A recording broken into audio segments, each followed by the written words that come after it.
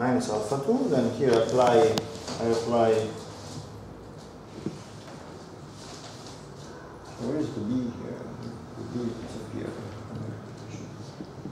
Oh, no. That's correct.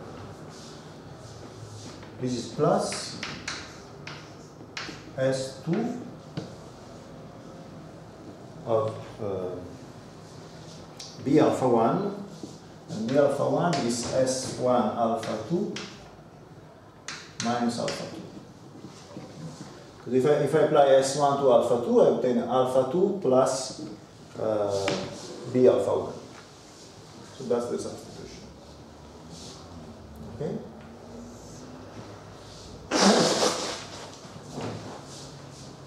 S2 of minus alpha 2 is alpha 2, so this cancels with this.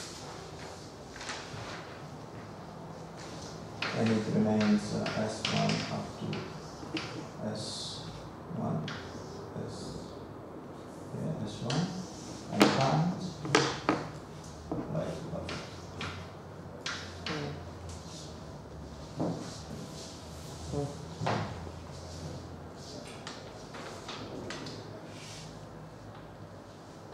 Okay, so this completes the proof. Of course, the case where M is even is the same. Is the same. Yes. But then we have to show the periodicity for the finite case. Ah.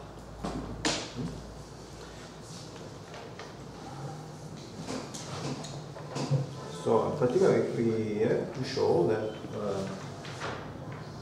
delta H plus 3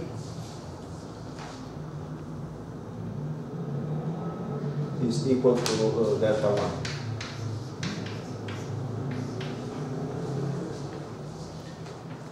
So this computation still works for delta H plus 3.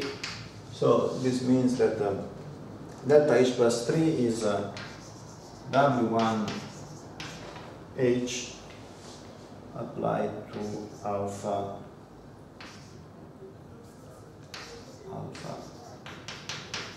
H plus 1. Where W1H is the longest element of the group.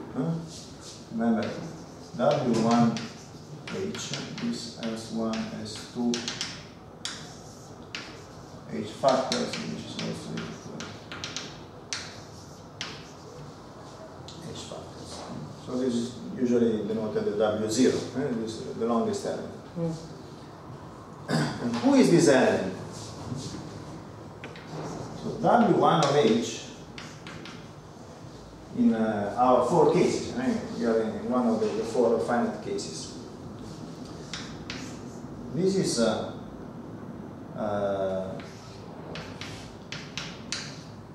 0, minus 1, minus 1, 0. In the case H equal 3, which was type A2. And in the other cases,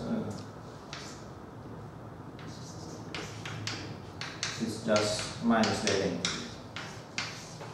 So this is if H equal to 2, 4, and 6.